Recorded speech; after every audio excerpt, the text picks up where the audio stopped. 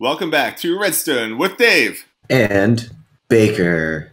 All right, this is looking like the most complex setup that we've had so far. Yeah, this took me a little while. Is this still technically Redstone? Because I see a lot going on here. There is less Redstone, but something I feel like I should have explained earlier is that because there's so many awesome tutorials and so many smart people out there in Minecraft already, I think the main point of this series is so that you can do simple things yourself, and then if you make a tutorial, you know enough to be able to debug whatever is in the tutorial. So if you're like, oh, hey, this thing broke in the update from this tutorial, but because I know a little bit about Redstone, I can just swap the piston over here and add a tick to the repeater, and now it'll work in the next version. All right, cool.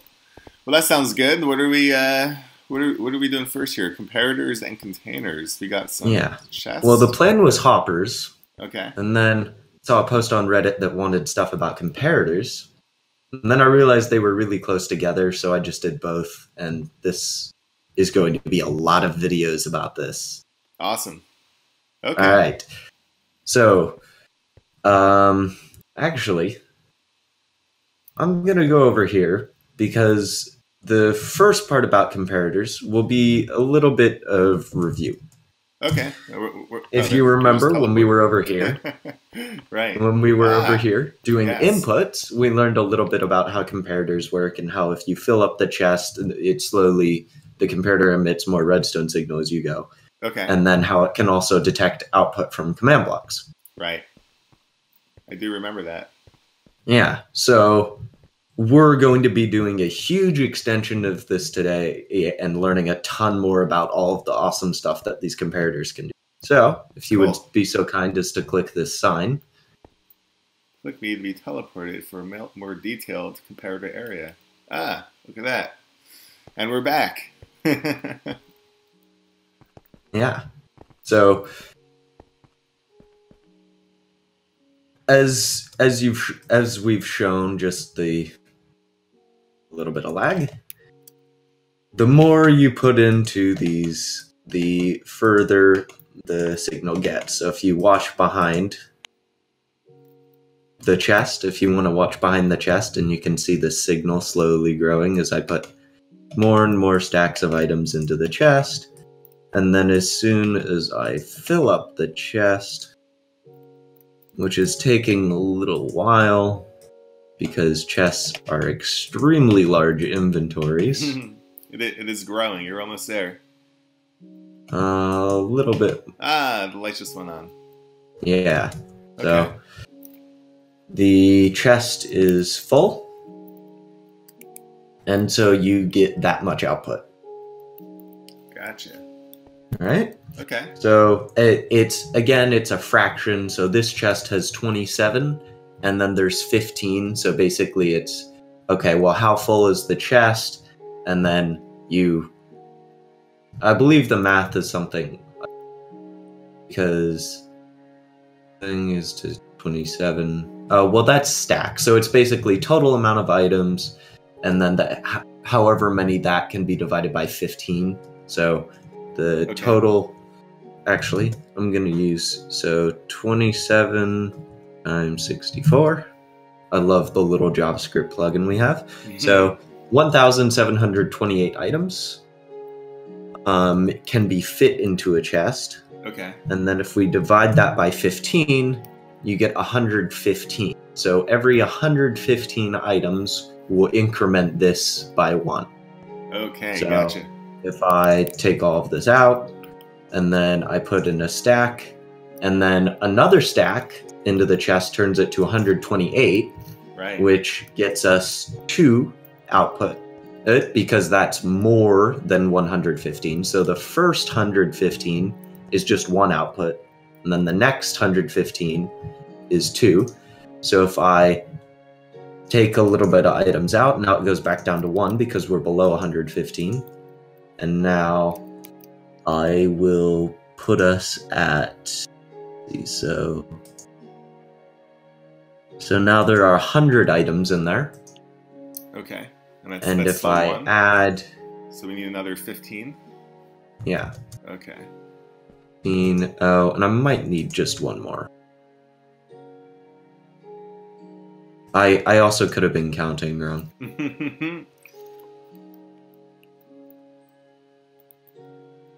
It's okay, we're gonna figure this out right now. Yes, we are. On the job, there we go. Just let up. There we go. So it's 64 and 60, so that's actually 124 items. Okay. So 124. Yes, 124 times 15 gives us 100. Oh, that's because there's it doesn't give full output when there's just like a little bit of wiggle room there, because it has to give full output only when it's completely full. Oh, I gotcha. Okay. So if you have one item missing, it has to give one less, so that you can always detect if it's totally full. And then there's a compact way to detect whether or not it's full, which we'll get into, because comparators can let you subtract signals. So comparators are really cool. Subtract signals? Compare signals. So what does that mean? Well, we'll be getting into it a little bit later. Okay. When we get to the minecart loaders and unloaders. But basically, if I have a comparator here, and I have this signal compared to this signal, and the light, redstone lamp,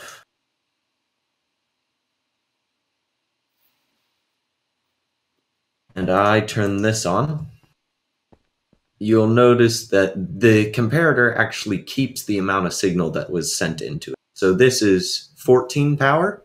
Okay. So I extend this, it'll actually go exactly 14 blocks. So interesting. You go 1, 2, 3, 4, 5, 6, 7, 8, 9, 10, 11, 12, 13, 14. Because it outputs a 14 strength input signal, because that is what it was inputted.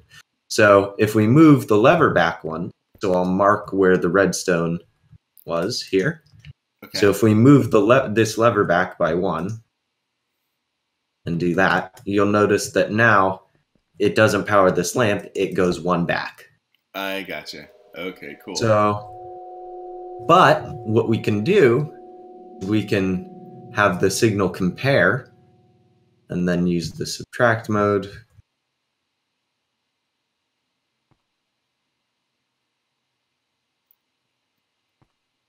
So right now, it's basically comparing these two signals, and because the signal from the side is stronger than the signal behind it, it's not outputting anything. But as soon as I remove that, it turns on. And if I back this lever up further and I turn this on, and then, so right now it compared the two signals and it determined that this one was stronger. The one behind it is the stronger signal. So it takes in 15 and then it outputs 15 because this is the stronger one. So it goes 15 blocks. So remember how this one was 14? It went 1 more, and so now it's at 15. Right. So what you can also do is turn on subtract mode. So now it's only outputting 4 signal strength, because this is at signal strength 15, and then this input is at signal strength 11. 15 minus 11 equals 4. Okay. And so this lever outputs 15 strength, and then it goes to 14, 13, 12, 11. So that's how you know this is 11.